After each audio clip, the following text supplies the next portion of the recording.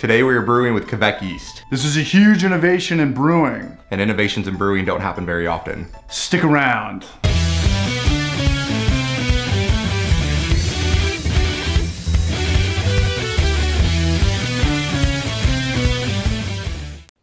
Hey, what's going on guys? CH here today with Mike from Culver Brewing in Carlsbad, California. Head brewer, co-owner, and he also runs a class at Miracosta College where he teaches students to become production brewers. We're gonna talk about that more at the end though. Here's why today's brew day is so special. Kveik Yeast. Kveik? The strain that will eat anything at any temperature. Kind of like me when I'm super ripped. It's the oldest yeast you've never heard of.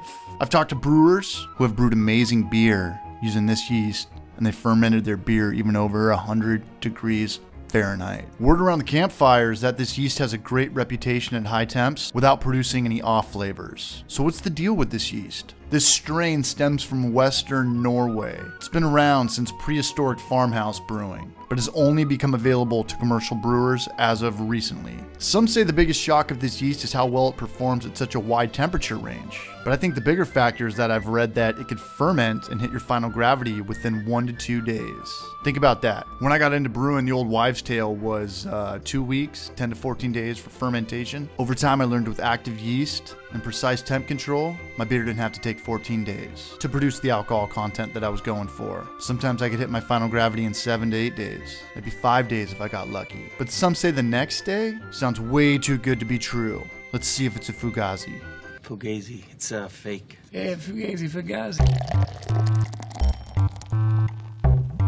All right, today we're brewing a Hazy IPA because word around the campfire is that this yeast gives off tropical aromas, which means that it's gonna be good for pales, hazies, West Coast IPAs. And our focus is cranking this beer out as soon as possible. So we're not gonna be dry hopping or doing anything crazy. The goal for this video is to turn around great beer in the shortest amount of time. Don't be getting too crazy on me. First things first, gonna snag 10 gallons of water from this machine. 7-Eleven, Circle K, grocery stores.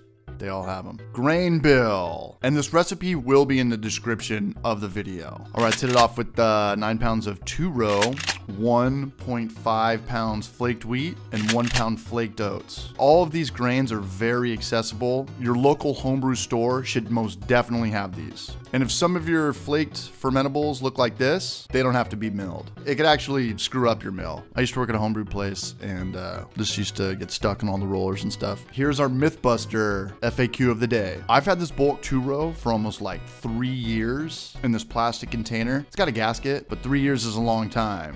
Time to see if 3-year-old bags of 2-row still work. Hops. Magic Mike coming through with 3 ounces Loral and 3 ounces Amarillo. If you can't find that, I recommend Simcoe, Mosaic, Eldorado. And then obviously the yeast. I'm doing a yeast video. We should have the yeast, am I right? And today I'm gonna go straight to the source. Plus I've never been to White Labs. No shipping. And I'm not gonna buy an expired pack from a local homebrew store who's trying to sell it for half off. Straight to the lab. Really great beer, good hospitality as well. Kinda looks like Jurassic Park in there. All right, let's get after this 5-gallon batch. Shooting for like a 6% beer. I am worried about the rain, but the show's gotta go on. All right, mash tun wah wah. Gonna use my big Pyrex glass to measure out this 3.6 gallons. Gonna heat up my water to 170 degrees Fahrenheit. I've got my system down to a T. I actually think that's like the biggest factor in home brewing. Just getting to know your system, just getting your system down. You know, like how long everything takes, knowing how much water you're gonna lose, what to do with all the waiting around time, how much sugar you're gonna get, all that stuff. While the water's heating up, I'm gonna put my mash tun together. False bottom, correct inner diameter for my silicone tubing. Gonna lift up my kettle and burn the shit out of my new workbench. Always fill it up with water first. Time to pour in our grains. Spend about 5 to 10 minutes mixing your grains in. We don't want any clumps. And time to check the temp. Forgot to turn my phone sideways. Apologies, but there it is. 150, 52 mash. So far, so good. Let's cap it and burn some errands. Time to clean kettles, fermenters with hot water and OxyClean. It's lunchtime. Get some chow in you. Get a chimney in you. Head to your nearest beer cave and buy up. If you followed these steps, your mash will be done by now. All right, back at HQ. Now, if you want a full, detailed, boring 25-minute video talking about all the steps of all grain brewing, we do have that.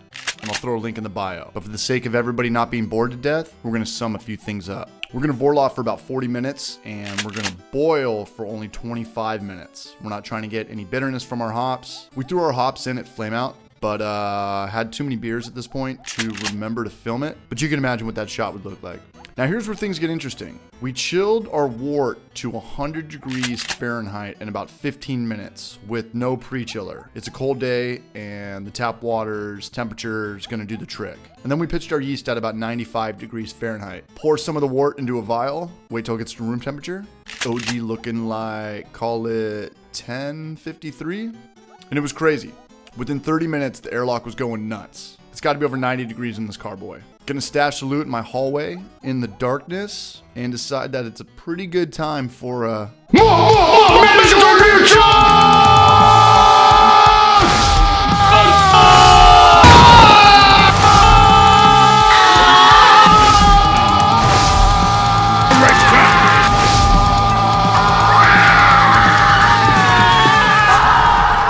And if you're in the market for buying stuff that you do not need, be sure to check out homebrewforlife.com.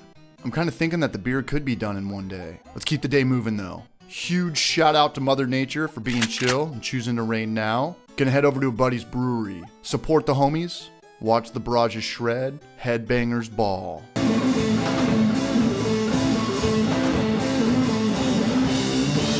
The next day. Wake up hungover and live in shame for the first half of the day. Time to check on the beer. Activity has drastically slowed down in the airlock. Crazy, maybe it's done. But I pulled the gravity reading and the beer was like 1024, which is way too sugary and leaves us with a beer less than 4%. Not good. All right, get ready for the plot twist. The back of White Lab says pitch around late 60s, which is pretty much the temperature of my closet. But remember, when we first pitched the yeast at around 90 or 95 Fahrenheit, the yeast started going AWOL. Maybe the yeast works better when it's hotter. Time to go all Mythbusters. I'm gonna fill up my bathtub as hot as it can go. We'll call it 110. I'm gonna put my carboy in it. This should bring my wort up to about 80 or 85 degrees. And check this out. Within a couple of minutes, look at the airlock. The yeast has resurrected itself to full blast. Maybe do this at night if you have a tub. If you wake up, it'll probably be done in the morning. 8 hours later. Let's do another gravity reading.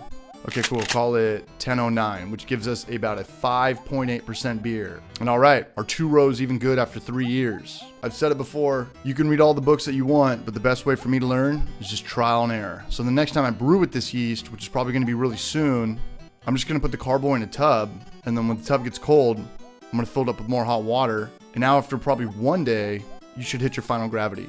Now we have a bunch of videos on how to keg beer, how to force carbonate, how to build keg raters and get your beer cold and all that stuff. I'm not gonna talk in detail the process of that, but I will leave links in the description for you guys. Long story short, I set this beer at 10 PSI for 3 days.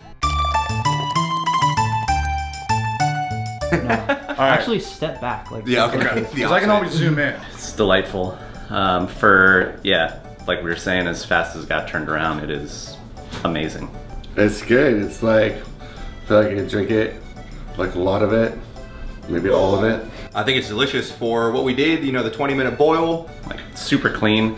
I would have expected more esters, which is not a bad thing. It's like so clean in that amount of time is impressive. I think a lot of people kind of question the yeast strain and what's said about it. Yeah, carbonation's a little low, but it makes it even more drinkable.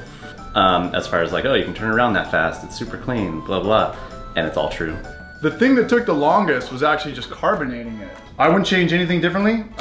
Great color, great, it ended up finishing about low 6%. And I think this could totally sell if I actually had a brewery or a tasting room. We might adopt this at Culver.